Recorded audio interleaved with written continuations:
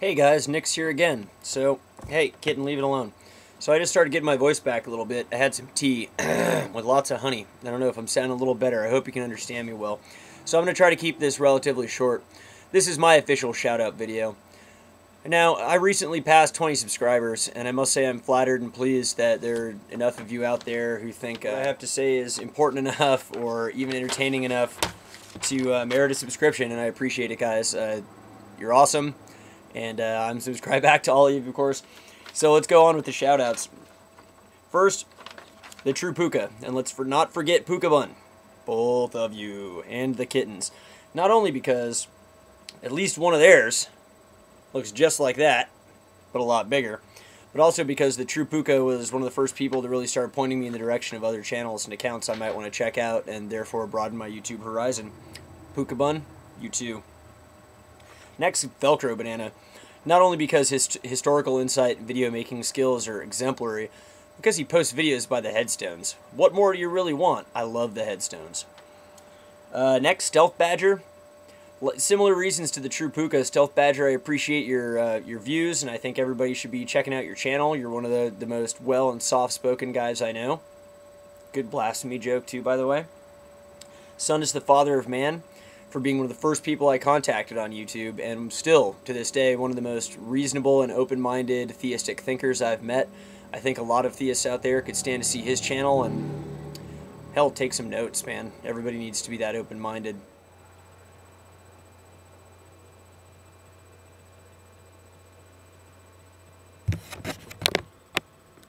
I think I've finally worn it out. Meow. Next, Rational Warrior. Have you guys seen his shirts? If my shirts were half as cool as that guy, I don't know what I'd be doing. I'd probably, I don't know, I'd be a Chippendale or something, man. I think that kind of style is hard to come by. Also, you lighten me up with your response video to Nick's LOL, buddy. Thanks a bunch. Next, Deathmatch Fan 420. Recently touched bases with this guy. I have a great respect for people who don't pull any punches. This guy does not pull any punches. You should definitely check him out.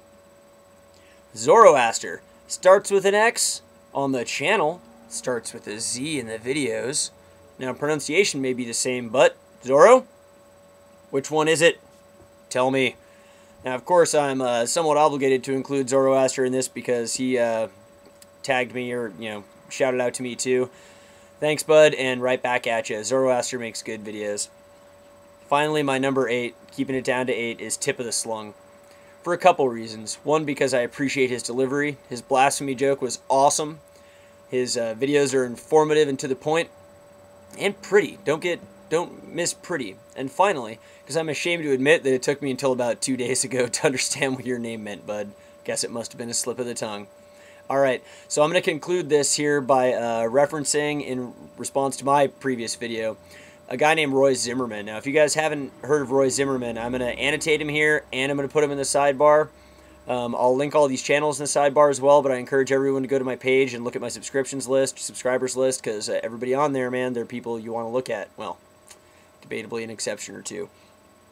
Roy Zimmerman does a great song called Defenders of Marriage, in which there's a line that says, "Are people born gay, or do they just turn gay to piss off Dick Army?"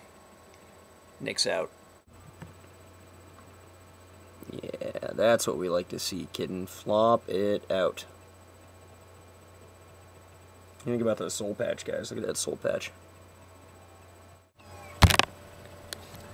Now, I will tell you one thing, guys.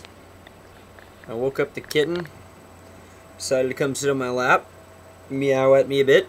That's very good. But her diet of deities, man, deities must be composed mainly of methane gas, because her farts stink really bad. Oh. You hear those meows at all, guys? Let's have another one, kitten.